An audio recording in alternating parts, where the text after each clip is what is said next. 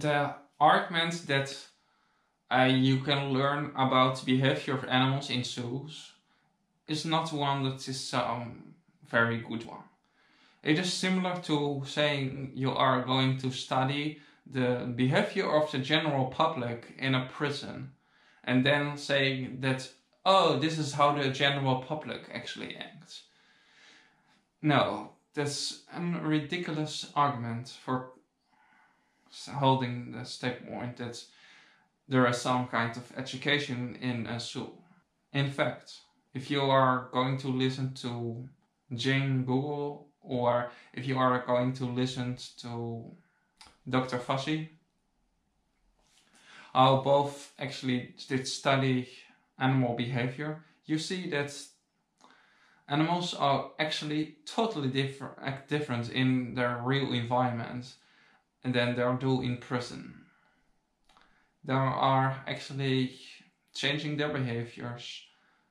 They include pacing and circling, tongue playing and bar biting, neck twisting, head bobbing, weaving and swaying, rocking, over-grooming and self-mutilation, vomiting and regurgitating, coprophilia and coprophagia, meaning the playing with and eating of excrement in species that do not naturally exhibit this behavior, apathy or non-reaction to stimuli, abnormal mother-infant relationships which can result in the injury and death of babies, prolonged infantile behavior wherein animals do not mature properly, and abnormal aggressive behavior.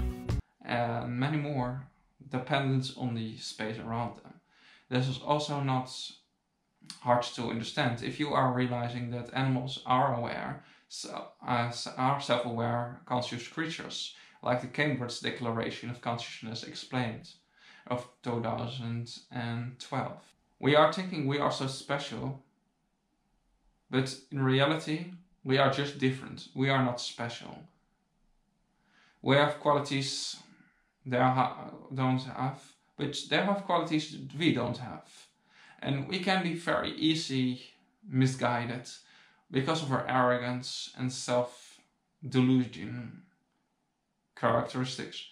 But if you look into the bigger picture, the hummingbirds have the highest body to brain ratio of all animals, and the tree shrimp of that of all mammals. Whales, specifically the sperm whale, have the largest brain on the planet. It also has the largest amount of neurons of all and ganglia of all animals. It has a four-lobed brain, which is far more distinct than our brain, with basically, some call it a four-lobed brain, but basically it isn't a three-lobed brain, because one of part is actually just an extension of another. They are not so distinct. And like I had said before, brain to body size is not so much important, in contrary with some of your biology classes in high school. Because otherwise, the hummingbird will be the most intelligent species on the planet, and the tree shrimp will be the most intelligent mammal on the planet. And I do think you are not willing to agree that the tree shrimp and the hummingbird are the most intelligent species on the planet. I think your ego can handle that. So bottom line, there are many animals who are smarter than us, but not in manipulation, where we are the absolute highest animal. There's not one animal who is more manipulative than our species. I think that's not something to be proud of. In fact, technology, we are brilliant. Living in harmony, we are on the same part of parasites. Like a cancer cell. We live not in harmony with the ecosystem and with the other animals. Commodifying them for food is not harmony when we speak about farm animals. And we are destroying the habitats of other living beings to make place to feed those animals most people eat. That's not symbiotic. A symbiotic relationship is supposed to benefit any party. A parasitic relationship, a malignant relationship, is some where only one party benefits. We must learn to live in harmony with the 3 laws of ecology.